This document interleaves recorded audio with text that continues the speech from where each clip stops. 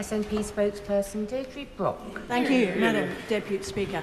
It's always revealing to hear the Leader of the House express her increasingly outlandish views of Scotland every Thursday morning, and I expect today will be no different. Her efforts last week, though, had the feel of a kind of fever dream as she treated us to her thoughts on Mary Queen of Scots, the Highland clearances and the 100 Years' War, all in some sort of answer to my comments about Scotland's remarkable progress on child poverty.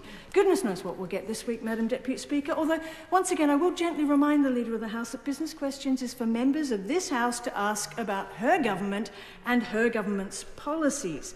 We all understand the difficulties of defending this tired, hollowed-out bunch on its last legs, but that's her job, for the moment anyway. Now, I wonder, given her claim to have a keen interest in events north of the border, if she's had a chance to look at the IPPR think tank report on the State of the Union. It suggests that the kind of belligerent, muscular unionism we see on display from her Tory benches is now utterly counterproductive, and not just on Thursday mornings, but day in, day out. This report highlights the brittle and contemptuous approach of Westminster to Scotland and its people. Professor Richard Wynne-Jones of Cardiff University's Governance Centre and co-author of the report said, attempts to champion a single version of Britishness to buttress what some have termed the precious union are not only doomed to failure, but are likely to be self-defeating. Doomed to failure, Madam Deputy Speaker, a phrase that could be applied to so many of this government's endeavours. Brexit, HS2, numerous defence projects such as the Ajax tanks debacle. I could go on, but they never listen, they never learn, Madam Deputy Speaker. So it might also help the Leader to read an article by the respected BBC financial journalist Paul Lewis of the Moneybox programme, who recently wrote, and I am quoting him, "I once coined the acronym TABIS, Things Are Better in Scotland, as a shorthand for the forward-looking social policies of that country. And it gets truer all the time." So once again, Madam Deputy Speaker, isn't it time for a debate, even in the dog days of this government, to look at Scotland and learn how, as Paul Lewis said, to do things better? Here, Leader of the House.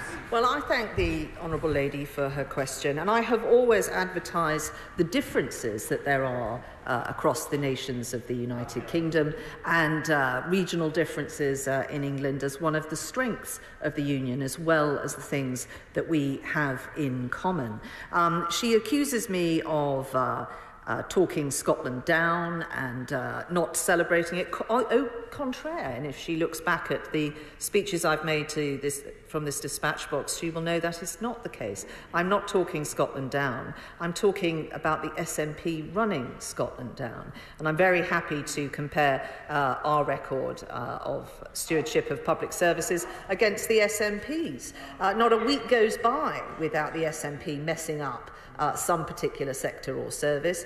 This week, highlights include the SNP pressing ahead with short-term lets licensing, which will, on the 1st of October, see thousands of businesses potentially close in Scotland and put some people in jeopardy of losing their homes, clobbering Scotland's tourist sector too. It has also emerged this week that complaints about SNP-administered benefits have increased by 350%.